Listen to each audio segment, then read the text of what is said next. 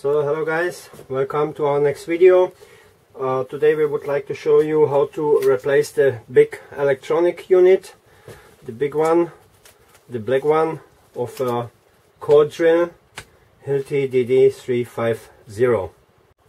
So I prepared it. If you want to know how to disassemble the cover, please have a look to our previous video, and there is a guide step by step how to do that.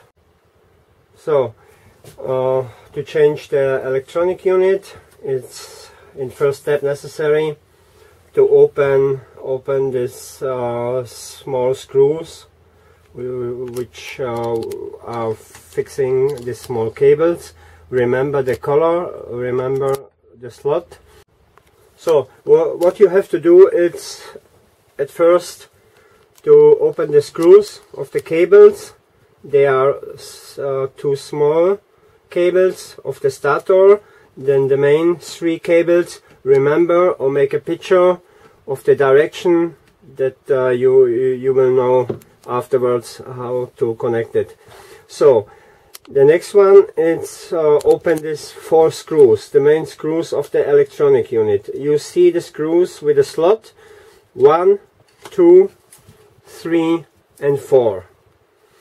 This is the second step, and last but not least, here is also a small cable of the electronic unit. You have to open also this screw.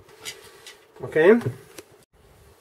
So we open now these four screws. 1, 2, 3, 4. Then the fifth one. And now we can change or pull out the electronic unit. So, okay. Perfect. Be careful of the sealing here and the starter cover box. So, as you can see here, the damaged electronic unit, and we take a new one. So now here's the new electronic unit, and we will fix it. So as I told you, be careful because of the sealing. Do not lose it. This seals up the water. There are two black pins. You have to push them in these small slots. Push it a little bit. So, and now we will tighten the screws. 1, 2, 3, and the fourth one.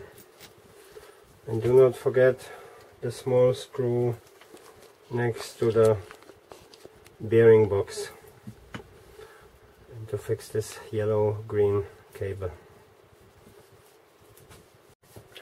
So I tightened now the four main screws, 1, 2, 3, 4, but you will see it on the pictures in our movie. We will blend in later. And now the last thing, we have to connect the electronic with the starter cables. Here, these two small cables and this last three bigger ones.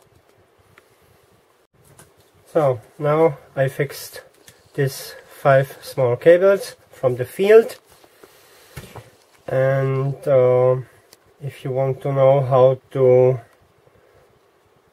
assemble the cover, please have a look on our previous video, because we want to make short videos. They should be very short and helpful, so please have a look on the previous one. Yes, and if you need some spare parts for different machines, have a look on our store. So we are at the end. Thank you so much for watching our videos.